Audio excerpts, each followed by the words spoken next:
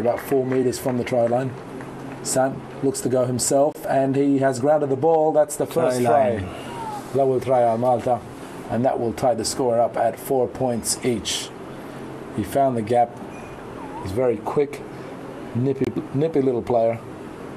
You cannot underestimate any one of these Maltese players. And as we said, Sant's got the background in him playing at a top level. Action also from here. Malcolm Attard going in with the ball, bouncing off 3 defenders. Luke Sant passes to Daniel Grima. Tries to make his way in. Ran away from Ben Young, attracted the second defender, split them up the middle. That's created the space straight up behind the ruck. And Luke Sant makes no mistake with grounding the ball. Referee Phil Brown is on the spot and awards the first Maltese try of this international friendly. Now, a discussion point before the match was the goal kicker, and the unanimous decision went to Roderick Attard, who will be given the goal kicking duties this evening. Again, the referee will make an astute decision as to whether the ball crosses over the posts and between the posts, and that is converted. 6-4. And we actually lose our first rugby ball of the afternoon, going into the adjoining school or factory next door to the Victor TEDESCO Stadium. May become an issue if we see a few more tries this evening. So watch that conversion once again. Attard takes a big deep breath after 2 measured steps backwards, and then another 2 steps back to the left. One more look at his target. A deep breath. Jogs in and strikes it right over. Nicely placed. Indeed, a good kick. The touch judges wave their intentions as to the conversion, and that takes Malta to a 6-4 lead after 26 minutes of play. Bamber Bridge, I guess their coach shouldn't be very happy by now. I mean, coming here, they definitely didn't come here to lose. I mean, I'm not saying that we're going to win this game, but Lee Sumner would come here with high expectations. I know you're playing against the national team, and they are what is an amateur rugby league club, but they have high ability, this team. And as you said, they don't travel to the airport on Thursday morning, take a 3-hour flight to Malta, expect to come here and wave their hands at the Maltese attack and defence for that matter. But yeah, they put a especially after the positive run they're going to at the moment. Indeed, undefeated in 3 fixtures, and I'm sure they'll be looking to keep that positive run going.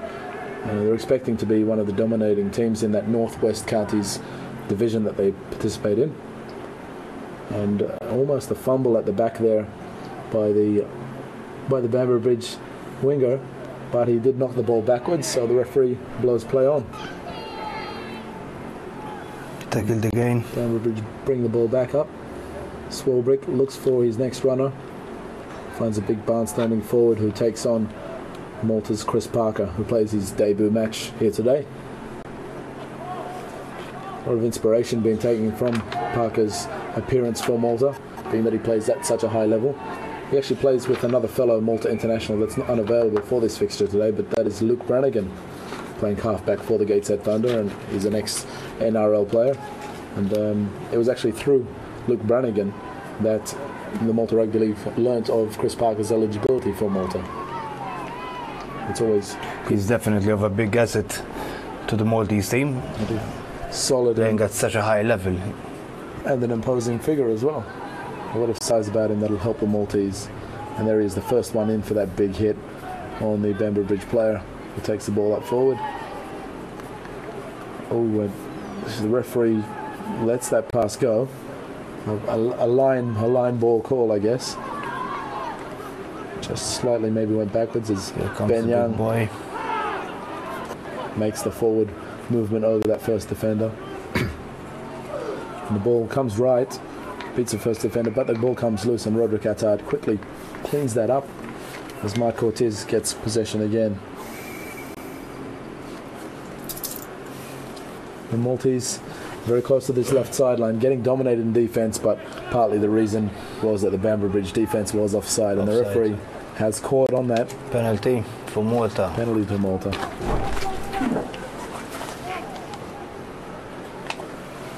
And again, the Maltese will take the opportunity here, gaining another set of 6 tackles as Damien Duncan has a few words to the referee, which he's indeed allowed to do so because he is the captain.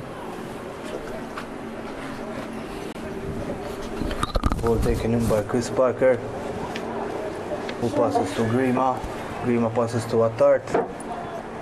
Attard tackled. Luke Sant ships the balls out to Grima again, who takes in a further 10 meters.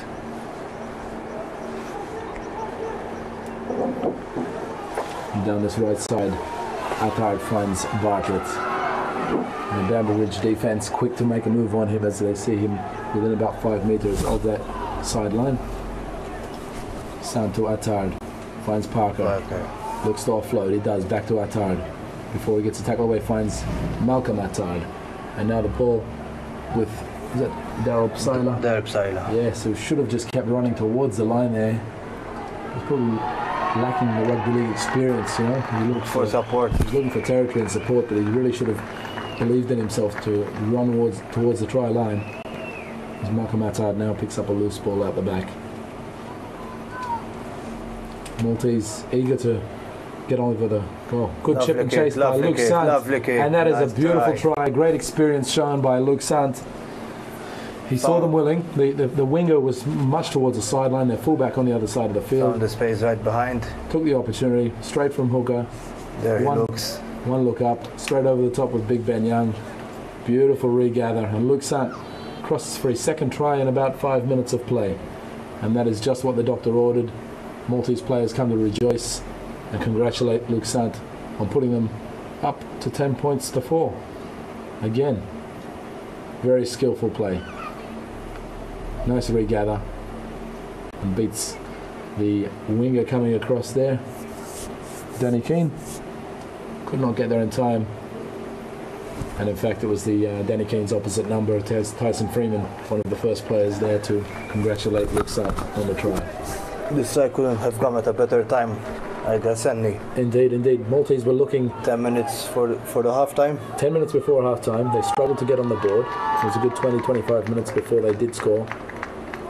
And now they've pierced the Bamber Bridge defense twice in as I said, a number of about 5 minutes of play. 6 minutes.